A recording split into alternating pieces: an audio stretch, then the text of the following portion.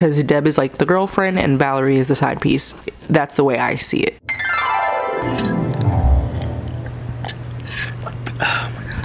Hey friend, welcome back to my channel. If you're new here, which you most likely are, welcome to my little family. My name is Jada. Today we're going to be talking about Love Island USA season 4 episode 3.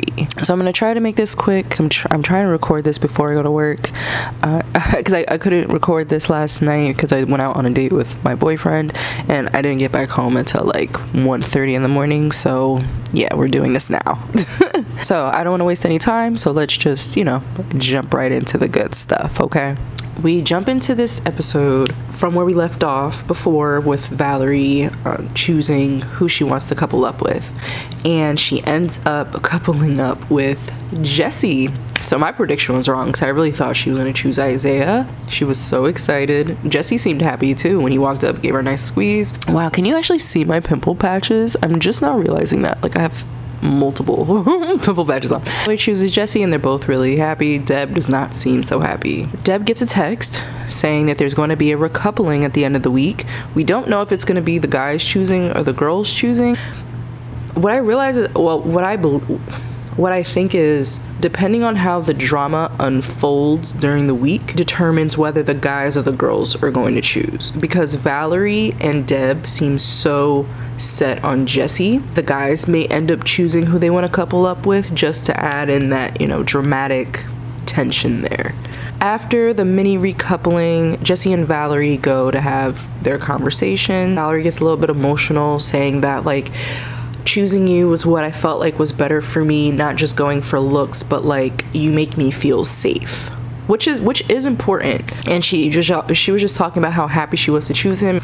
And Jesse was saying that he's still feeling Deb, but because he's coupled up with Valerie, he wants to give Valerie more of the attention. That doesn't, just because you are coupled up with Valerie doesn't mean that you should stop growing your connection with Deb. Like, no one's in a solid relationship yet. Like, it's literally day 3, so there's room to, you know, move around, wiggle around, and all that stuff. Fast forward to Andy and Maddie.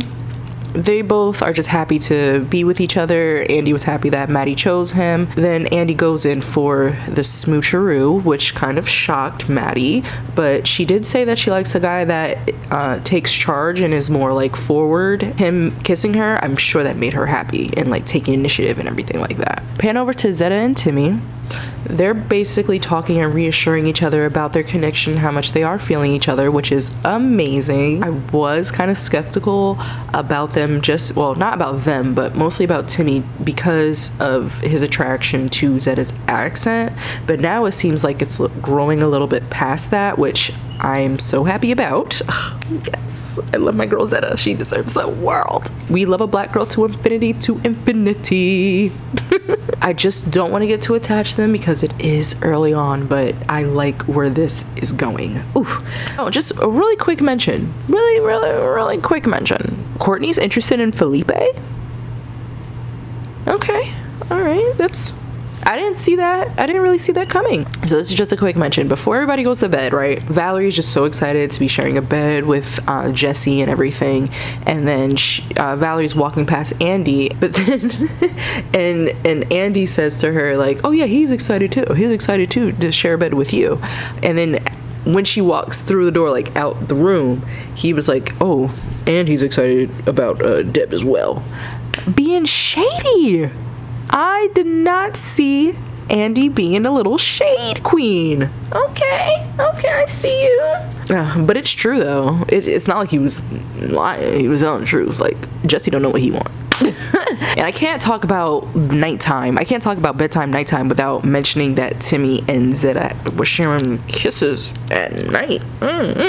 They're getting close, guys. They're getting close, and it's so nice. I will be so heartbroken if they don't make it, which they most likely won't, but I hope they do. I don't know. We got 6 weeks, people. We got 6 weeks, so I don't know. The next morning, the girls and the guys go into their little powwows like they do every morning, and Valerie was expressing how much she enjoyed cuddling with Jesse and, you know, enjoyed being in bed with him, but you can clearly see how that was making Deb uncomfortable. I feel so bad because Deb really does like Jesse, but she's just not, I don't know, I just don't see her fighting for it. I don't see her going for it. She did say later on in the episode that when there is another girl, she normally does like take a back seat, like she doesn't really fight for it. But in this situation, babe, you have to fight for it. Like, if you want this man, you have to tell this man, you have to let it be known. It doesn't, you can step on people's toes even if it does make them uncomfortable. Like, you gotta do what you gotta do in Love Island to get what you want. Okay, speaking of this whole new,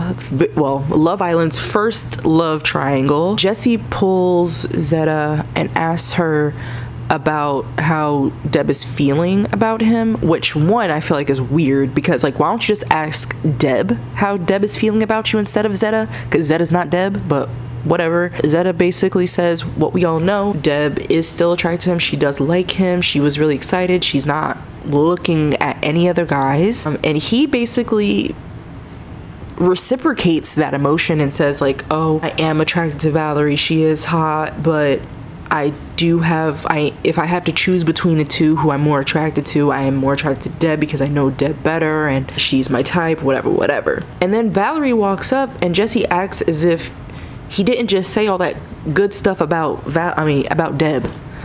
He is so confusing, guys. Jesse is so confusing. The more I learned about him, or the more he reveals about himself on this show, he gets less and less and less attractive to me. Like, my guy, you're not dating on the outside world. You're in Love Island. You have to be more of a communicator directly to people on here. Because fast forward to just Jesse and Val talking. He says basically he doesn't have any feelings about anybody else in the villa when he's talking to Valerie. But that's a lie. You just said less than 5-10 minutes ago to Zeta that you are more attracted to Deb than you are to Valerie. But yet you're in Valerie's face telling her that you're only attracted to her.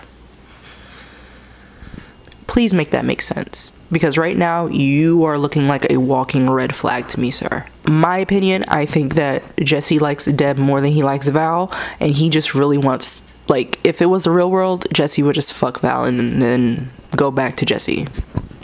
Jesse would fuck Val and then go back to Deb, because Deb is like the girlfriend and Valerie is the side piece. That's the way I see it. Oh, and also I noticed that there's like a clear distinct difference between how Jesse talks to Val versus how he talks to Deb. Like, when he talks to Deb, he's actually adding to the conversation. Like, if you go back to the first episode, to like the first few conversations, they're actually bouncing off each other and having a productive conversation. But when Jesse is talking to Val, it's a lot of yeah, I'm happy you feel that way. Yeah, for sure, yeah. I don't know. That's just something I noticed. Oh, and Deb is just so cute. Her whole "man ain't shit.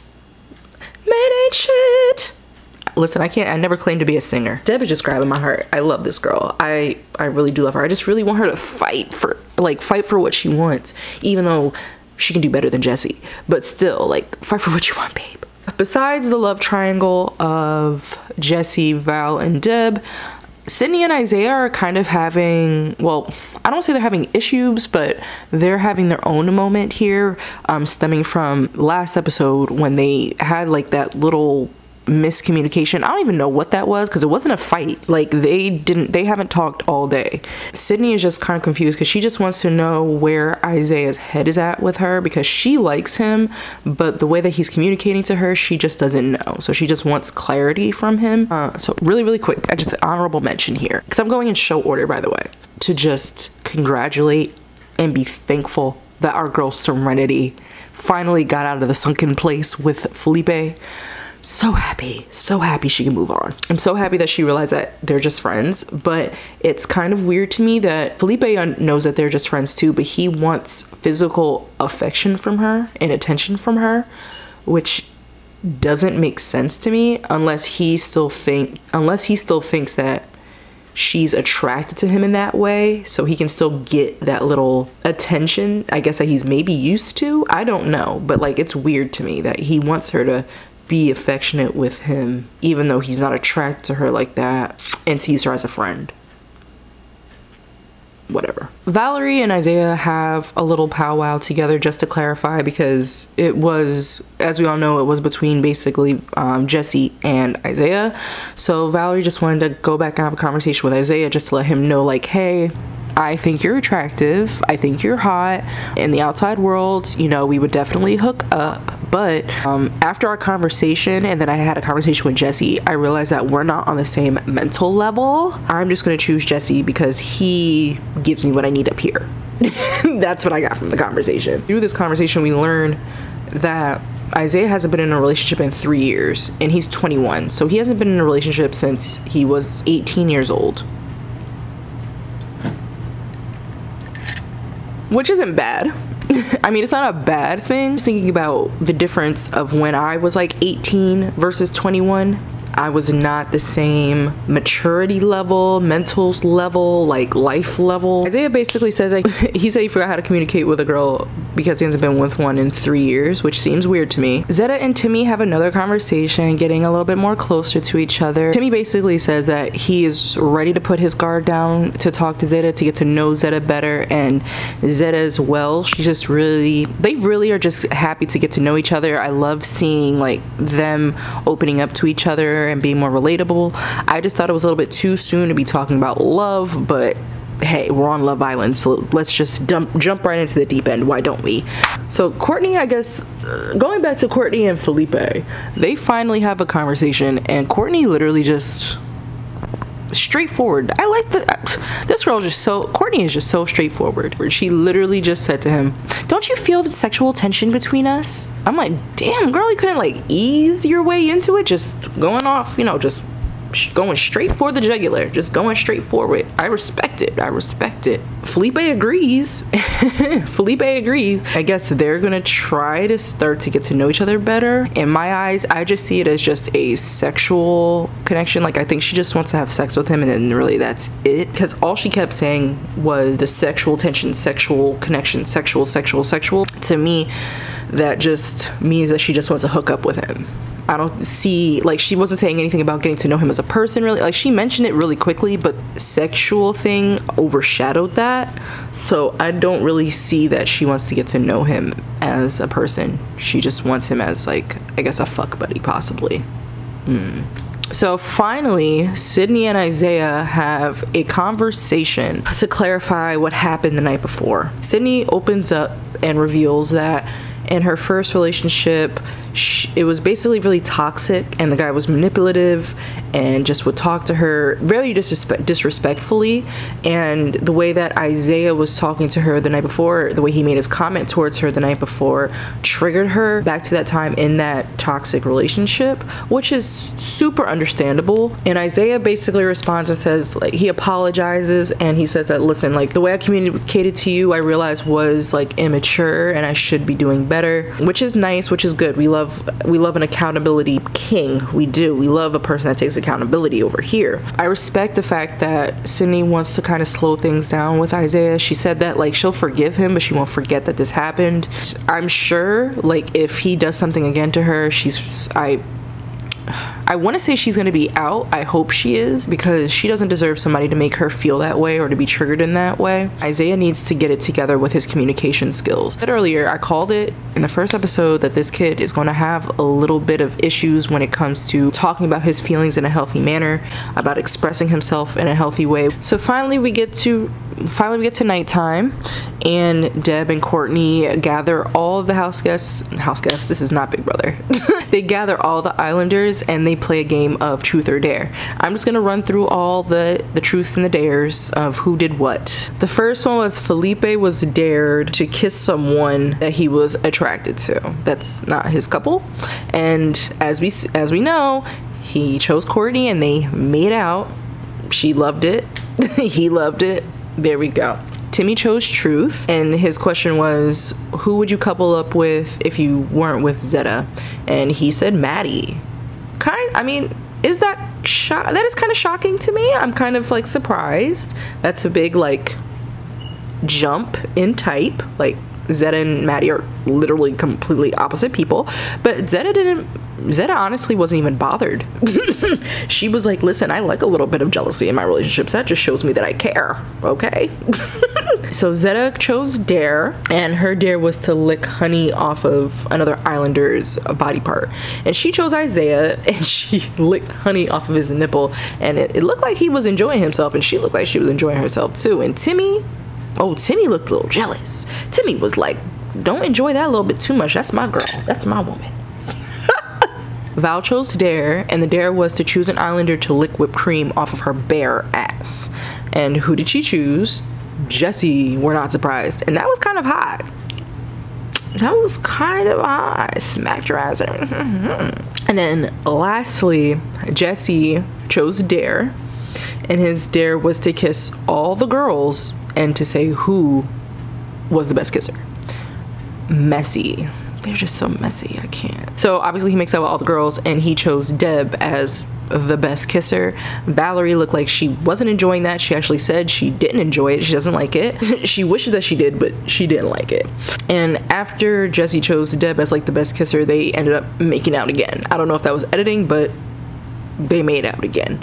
So on the next episode, it looks like we're going to be getting a new guy finally. From the pans of his face and his body, we know that he's a blonde with long hair, long curly hair, and that's it. So I'm really excited to see who he's into, who's into him. I don't know. I think that maybe Sydney may give him the time of day.